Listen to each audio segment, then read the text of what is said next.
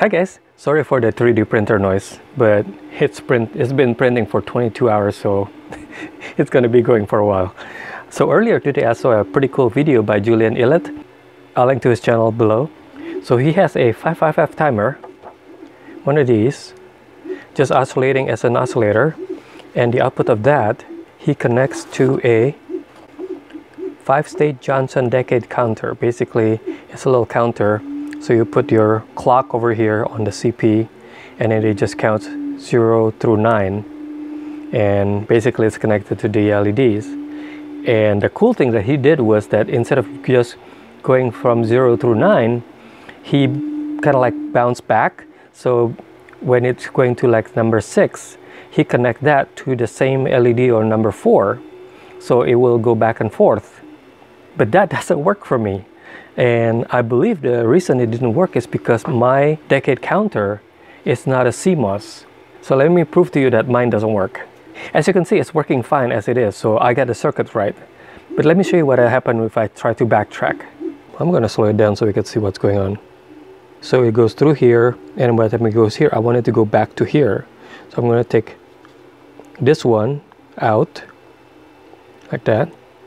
And instead of going that way, I'm going to go back to this one. I have another resistor just like he does, but as you can see, by having another one over here, this one stopped working.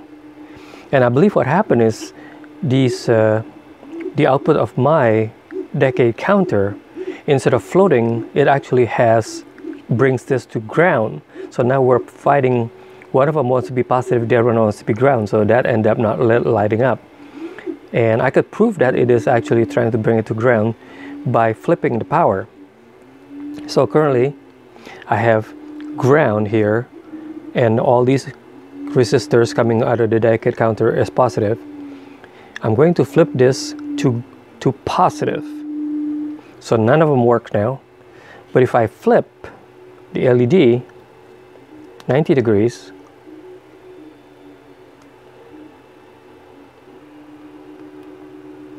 so now when it is low, it's actually on rather than the other way around. So this proved that normally it is actually grounded rather than floating. And I could fix all these by flipping the LED 90 degrees. It will actually behave kind of backward. Get in there. What is wrong with you? This is some cheap breadboard. If anybody knows how to find a good breadboard that is cheap, I guess I got a cheap breadboard that is actually a cheap breadboard. Yeah, the connections are not very good. You know, when you're trying to plug it in, it wouldn't want to go in. I think Julian he did some dissection, and some of them has a little flute. As you can see, it's working with the kind of like the negative way. So when these are positive, it actually turns it off because we are now giving it positive over here. So Julian, you got really lucky by picking just the right decade counter. Mine doesn't work. But a whole bunch of people in Julian's video mentioned that they have done this before using diodes. So that's what I'm going to try to do.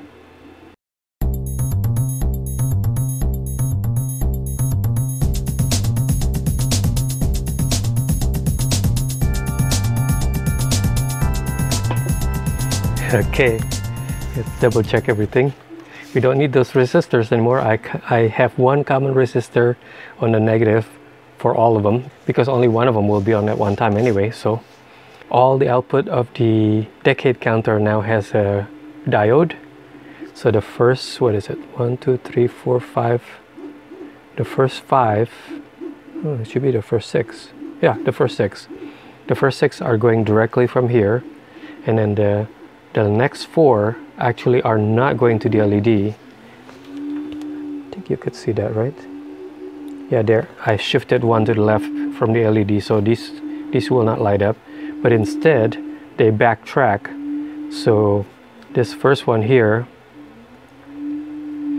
is going to go, so it will go boom, boom, boom, boom, boom, boom. So now from here, it needs to go back. And so That's why I have this one going back 1, the next one going back 2, the next one going back 3, next one going back 4. Yeah, that should work. Let's start it on.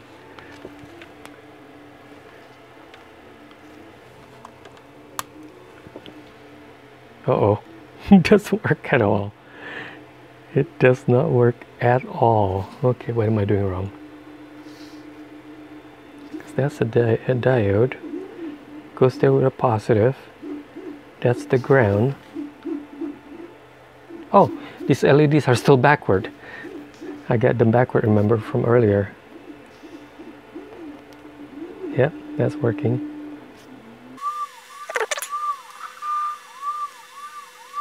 Yeah, it's working.